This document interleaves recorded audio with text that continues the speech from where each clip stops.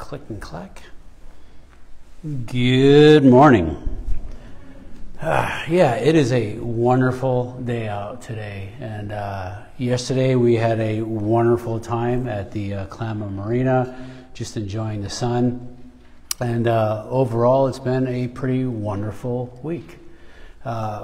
We got to experience some automobile issues this week, which was always fun.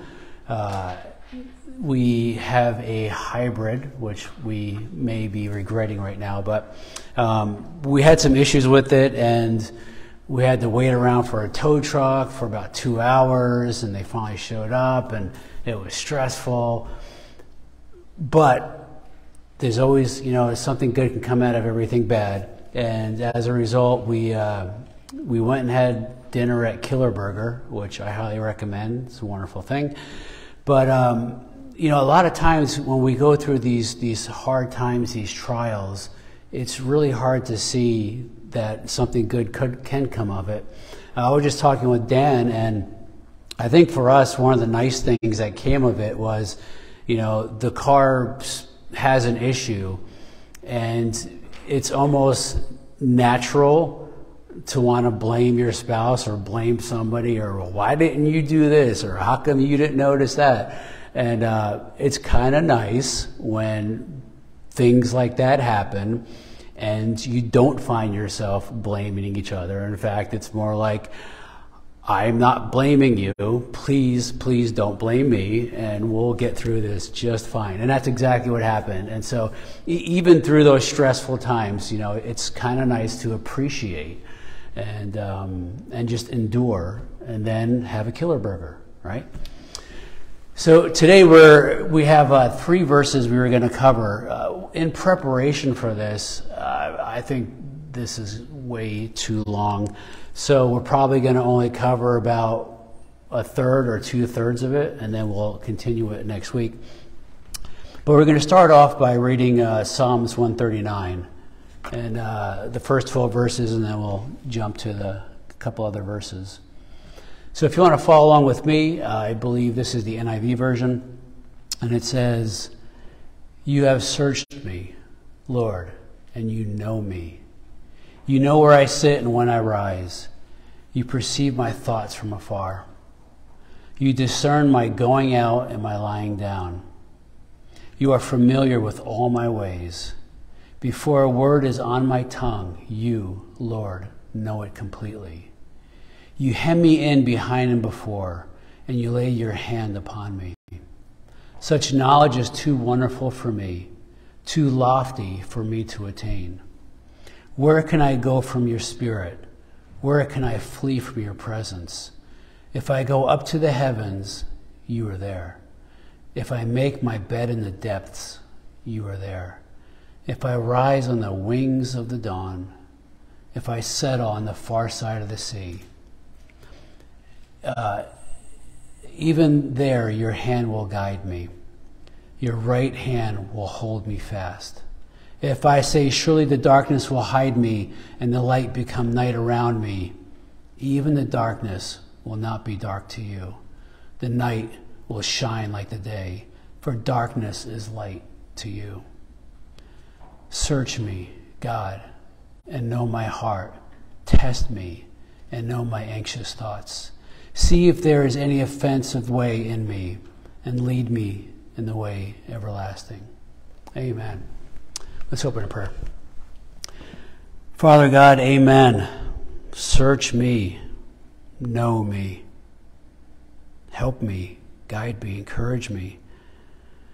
Father God, as we study your word today, our goal is to be closer to you, to be more united with you, to have our actions, our thoughts, our deeds reflect your love, your joy, your presence in this world.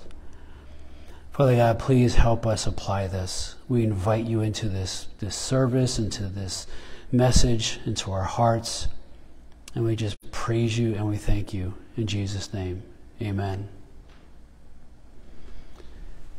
So for me, the main takeaway from this is God knows me better than I know myself.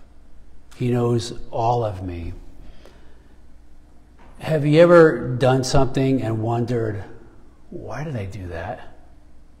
What was I thinking? You know, sometimes you're startled, or, you know, something happens and you just find yourself like, where did that come from? I have no idea. That is so not me. Or that is the old you that's still residually hanging on and clinging to you. I may surprise myself with some of my actions, but the scripture makes it clear that it's not a surprise to God, because God knew my thoughts and all the things that led up to those actions before I even acted on them. He knows me so well that nothing is a surprise to him. Even if I'm startled, it's not a surprise. For me, one of the best examples of this is fear. You know, fear is one of those things that you don't expect it, you don't anticipate it, but it'll just start creeping in on you.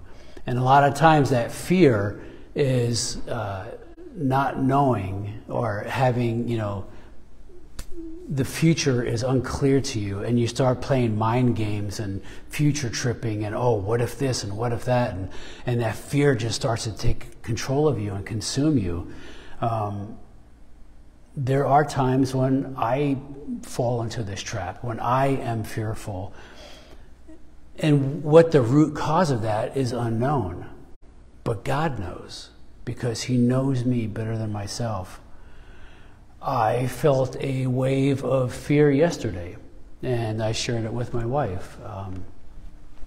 Every once in a while, I will, you know, start preparing for a message or going through the scripture, and I think to myself, who are you kidding? You're a pastor? What are you thinking? What do you have to share? You know, you have done bad stuff, and that fear just starts creeping in on me, and I have to resist the fear.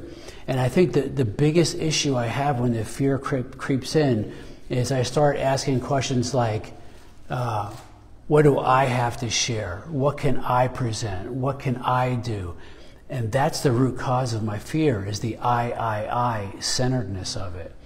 And for me, the one thing that helps dispel that fear and helps give me clarity is, it's not about me. If it were about me, yes, I would fail. And for me yesterday, the thing that really helped me was I started reflecting on my testimony. And, you know, I just reminded myself of how I got here. I reminded myself of that calling I clearly received, of that Holy Spirit overwhelming experience that I went through, that I heard the voice of God calling me to this ministry. The reality is, I have lots of doubts about my abilities and why I'm here, but I don't doubt that God called me to be here. And God knows me better than I know myself. And when I start doubting myself is when I need to trust that the one that knows me better than me knows that I'm supposed to be doing this. And it's just a matter of me just stopping and surrendering and accepting that, Lord, I'm trusting you to get me through this. Now, last week, Trina talked about hope. And I just wanted to share a definition of hope that resonates with me and I find very helpful. And it says, a biblical term referring to the expectation of the believer that God will fulfill promises made in the past. Biblical hope is more than a simple wish. It entails certainty based on God's demonstration of faithfulness to people in the history of salvation as recorded in the scripture and as experienced by the church. Hope is an expectation that God keeps his promises, that he is a man of integrity and his word, and he will be there for us. And when I start having doubts like I had yesterday, I have to remind myself, this last year and a half that I've been here as a pastor, he's gotten me through every Sunday. He has helped prepare the messages for me to give. He's emboldened me to get here in front of people and share that scripture. He's been faithful. So for me to, like, out of the blue start doubting that yesterday was irrational. And so I just have to stop and remind myself of my own testimony and know that I can trust God's promises. And because of that, I have hope. And because of that hope, I can be here today. This is one of the reasons, I sound like a broken record, but it's important for us to have our testimonies, to have them rehearsed, to have them. The scripture talks about being prepared to give your testimony. Yesterday, I gave my testimony to myself. And I was blessed because of it. And so we need to be prepared to give that testimony to others and to ourselves in times of despair or fear, so that we can cling to the hope of the Lord.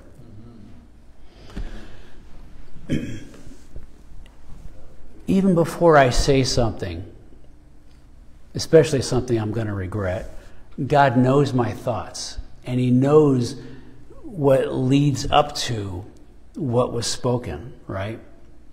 And so in the criminal justice system, you need to be convicted of committing a crime, of doing an action, of, accosting somebody, or, there has to be something that is done in order for you to be found guilty. But if God knows our thoughts before we actually do stuff, then perhaps just thinking about it is cause for repentance, even if there was no act.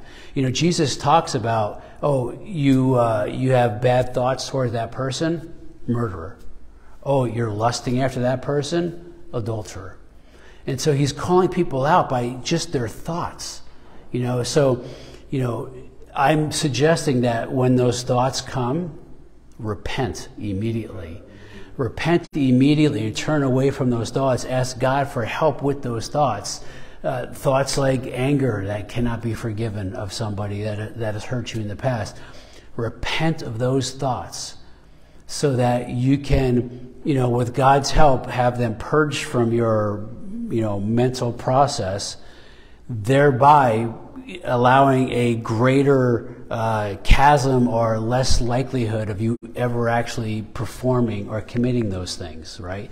You want to get those thoughts out before they, snowball into actual actions. So repent of the thoughts, because God's aware of them. That's right. And we need to make sure that they're dealt with before they become greater.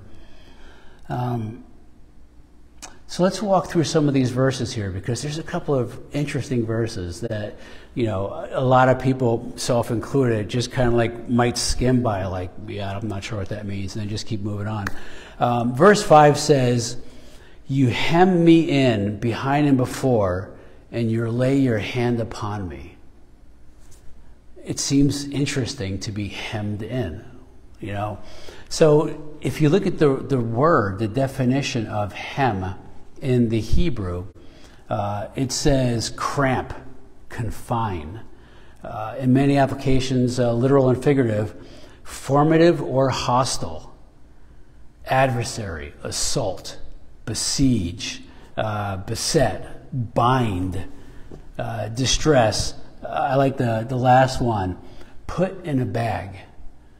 So you're sealing something in, you're surrounding it, you're almost kind of squishing it.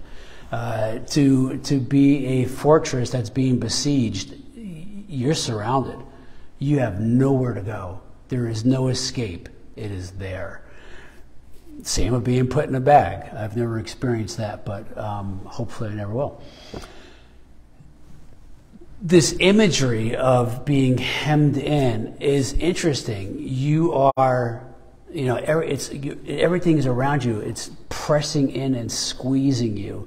I kind of visualize being, in a submarine or deep below the surface, and just the deeper you go, the more the pressure gets, and the stronger that force is against you.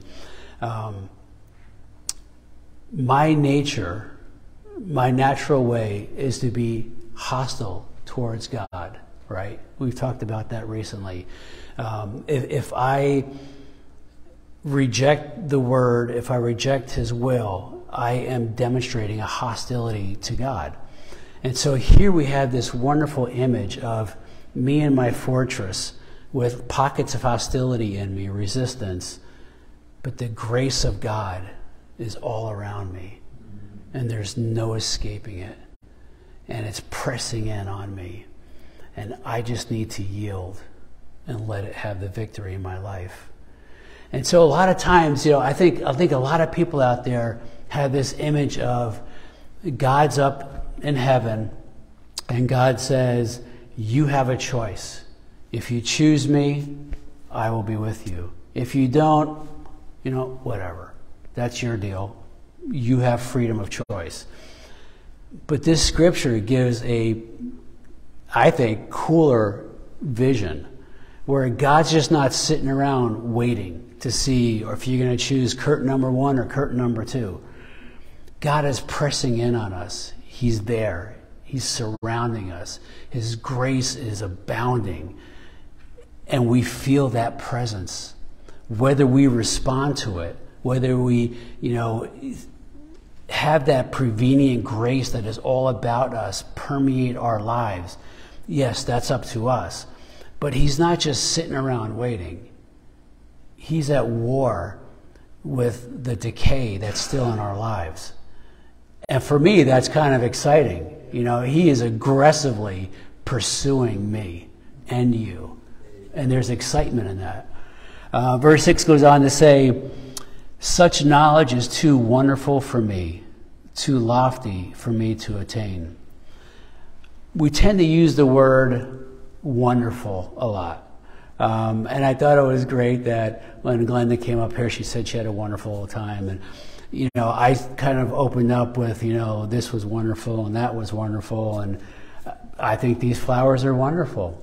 But let's look at the definition of what it means to be wonderful. And this is, from the biblical word that's being used in here. It says wonderful, fantastic, beyond understanding, pertaining to that which is impossible to understand, with a focus on it as a marvelous positive mystery. In a word, incomprehensible. And we use the word wonderful. The flowers really are wonderful, because when you think of all that goes into the creation of a flower, the bees, the pollination, the weather system, the seasons, that, flowers are a wonder. And we can study, flowerology or, nature or whatever, and we can get a glimpse of all that goes into it. But the reality is, there's so much more that we don't know. Flowers are wonderful. The weather is wonderful. The sunny weather is wonderful, but rainy weather is wonderful too, because even with all our understanding of, weather and meteorology, we can look at the reports and know that we really don't know what we're talking about because the accuracy is horrible. But it's still a wonder. And we need to remember, what it truly means to be wonderful. There's so much out there that we try to pretend to understand. And we only we're scratching the surface of the truth of it. And I look forward to the day when I can cast off this shell and be in the presence of God and start to really understand all of the wonders that surround us that, frankly, we take for granted. We've become complacent about, and there's so much wonder out there. And anyway, so the psalmist is just calling out that, your wonder is beyond my comprehension. And I think that's a healthy attitude for us to have. Verse 7 goes on to say, where can I go from your spirit? Where can I flee from your presence? If I go to the heavens, you are there. If I make my bed in the depths, you are there. If I rise on the wings of the dawn, which would be the rising sun, which would be the east. If I settle on the far side of the sea, which would be the west, wherever I go, the Lord is there. Verse 11 says, if I say, surely the darkness will hide me and the light becomes night around me, even the darkness is not dark to you. The night will shine like day, for darkness is as light to you. Now, when I read these verses, I think of a Michael W. Smith song, and I got to get a copy of it for us to sing in worship. And it's even the darkness is light to you. Love that song. When I read this, and there's nowhere to go, it's hard to wrap your head around even the darkness is light to you, right? It's kind of hard for us in our reality. But then I think, you know what? I'm thinking of things through my understanding of reality. And we just talked about how there's wonders going on beyond my grasp. For us, light and darkness are physical. They're things of this realm. But in the spiritual realm, I doubt those things matter. So what darkness can hide to me, the Spirit sees right through. And so even if I try to suppress something and lock it down deep inside me and pretend it never happened, the Spirit sees through all of that. And there are so many of us that have hurts and traumas and things that we've endured in life that we just try to bury deep down, and suppress. And the Holy Spirit sees it. God the Father sees these things and sees how they even if we ignore them and pretend they're not there, how they can eat us out from inside. It's a tumor that we need to deal with. The deepest secrets that we have are plain and visible to God. And I kind of wonder if the day ever comes when those things we've been running away from all of our lives, when we finally say, today is the day I'm going to deal with this. I'm finally going to bring it to the surface. I wonder if, the Father says, I've been patiently waiting for you. I've been waiting for this day for you to finally deal with this. Now I can help you. Now we can start the healing journey together, because it's always been there and it's been plainly seen. But God is a gentleman, and He's not going to force treatment on you. You have to first acknowledge that you need a physician, and then He can come in and help you. Verse 23 and 24 say, search me, God. You know my heart. Test me and know my anxious thoughts.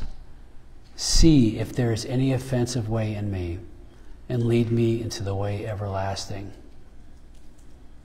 God knows all of our offenses, even the ones we're not aware of, and so it's wise for us to prayerfully seek those offenses, to lay our heart open and say, Lord, please show me, the things I've suppressed that I need to deal with. Show with me the thoughts I've had that may not have actually materialized into actions, but that I need to be aware of, and I need to deal with, and I need to make sure that don't actually become actions.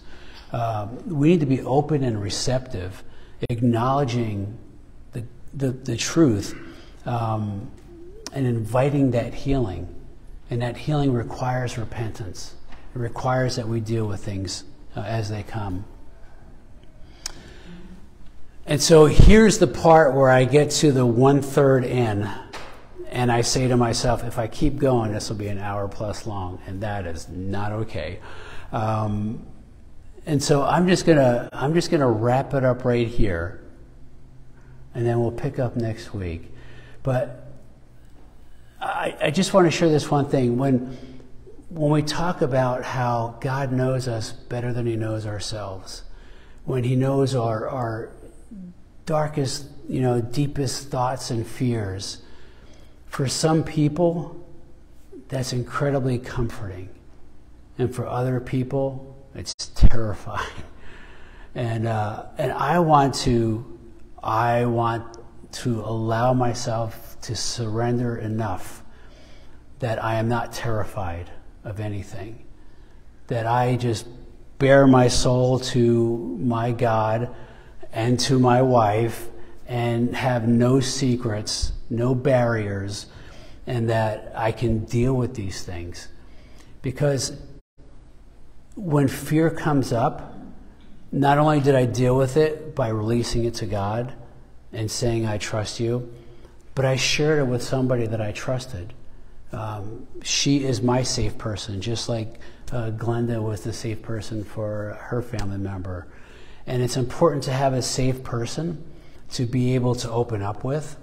And so as you're dealing with stuff, you're verbalizing it and you're making sure that it is in the light, And so I am grateful for you. Thank you for being my safe person. And praise be to God that I fear nothing, not even death. I'm not afraid of death. I'm looking forward to answers and wonders and stuff. I'm not trying to hasten a day. I try to ride my motorcycle responsibly most of the time. But I'm still looking forward to those things, all the wonders that are out there. And we're going to be there sometime, experiencing and learning and knowing. And it's pretty exciting. So I'm just grateful for you. And let's close in prayer, and we will pick it up next week. Father God, we just praise you. Lord, thank you. Thank you that you are our hope. Thank you that we can trust you, that you will keep your word. Thank you that I have a history of experience of you keeping your word, of you being here by my side, holding me up, supporting me, encouraging me, emboldening me. Lord, thank you that I have that testimony that I can share with myself and with others. Thank you for your strength. Thank you for your calling. Lord, I just pray that you would make clear to all of us what we are called to do, what our individual missions are, what we are commissioned, each and every one of us, to do. And then I ask that you would encourage us to share that with each other so that we can, as a community, as a family, prepare each other to fulfill that calling, that you would be glorified. And we just praise you and we thank you in Jesus' name. Amen. Amen. Amen.